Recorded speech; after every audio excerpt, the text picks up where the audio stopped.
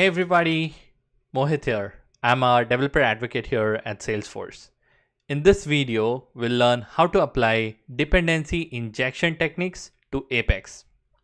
This technique can be very effective if you want to decrease the coupling between your Apex classes and their dependencies. Dependency injections allows us to write better, modular, flexible, and easily testable code. Without further ado, let's get started. Before we deep dive into dependency injection, let's understand what is dependency with a simple example. So let's start by looking at this Apex class ordering service. This class ordering service depends on the class PayPal service for initiating payments. Now, the class PayPal service is tightly coupled to the ordering service. Now, this dependency information you can also view by simply navigating to the Apex class via Salesforce user interface and then clicking on the Show Dependencies button.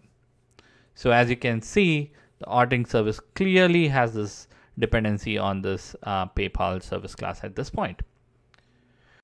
Now, let's add in an additional business requirement that says one needs to use different payment providers based on the payment type input from the user.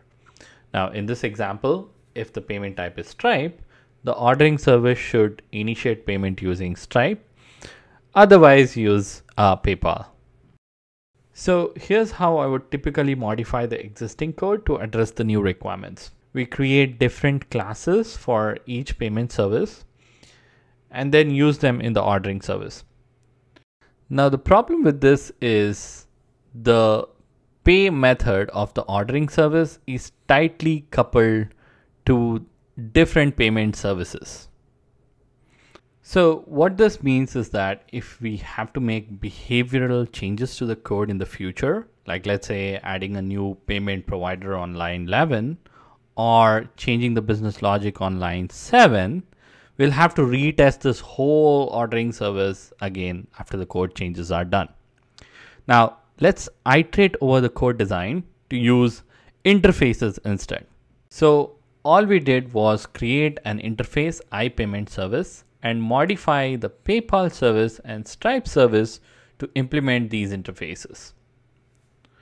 Next, we simplified the payment method to be decoupled from the implementation of payment services.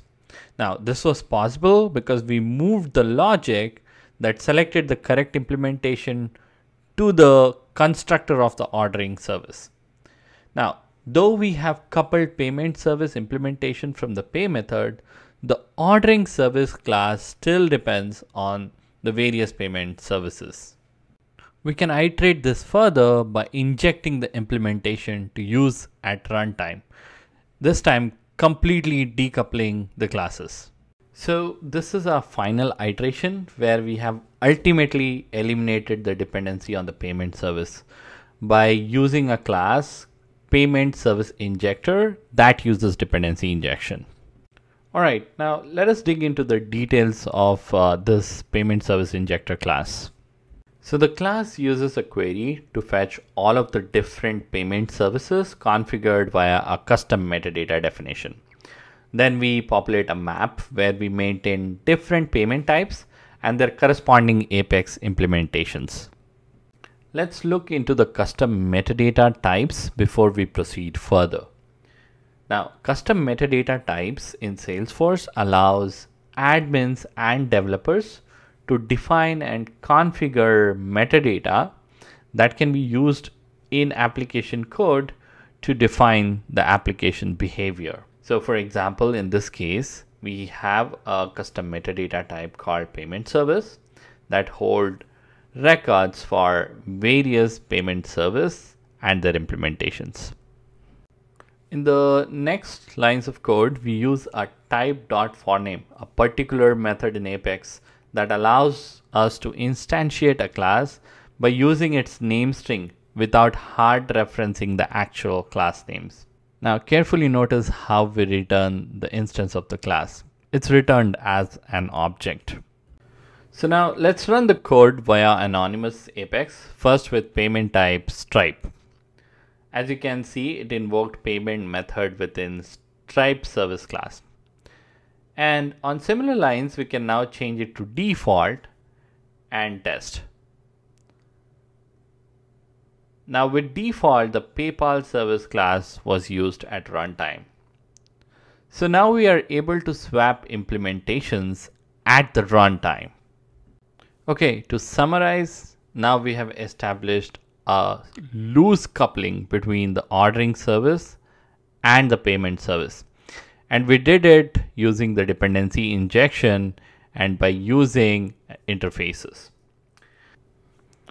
Okay, now a significant benefit from loose coupling the payment services this way is now our code is more reusable.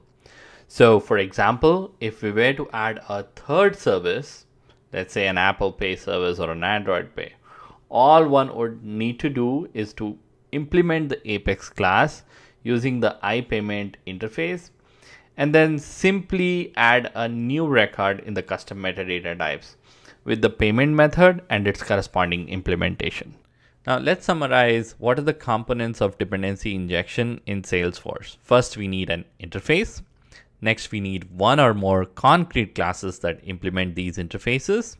And then a custom metadata type that maps dependencies to its concrete classes. And finally, we need an injector class that performs the dependency injection. All right, now let's recap some of the benefits of dependency injection and some of the considerations and limitations, starting with benefits of dependency injection. So dependency injection allows you to write more reusable and modular code, as you just saw. Now, you can also swap implementations at runtime without code changes. And finally, the other benefit of using dependency injection techniques is it makes it easier to write tests using stub APIs in Apex. Now let's look at some of the considerations and limitations. Now, dependency injection adds an additional overhead to your code design. And finally, since no compile time checks are done, it increases risk of runtime errors if not properly unit tested. So we recommend that you do not overdo dependency injection while you are writing code. To learn in depth about breaking runtime dependencies with dependency injection in Apex, check out this blog post from my colleague Philippe Ozil on our developer.salesforce.com.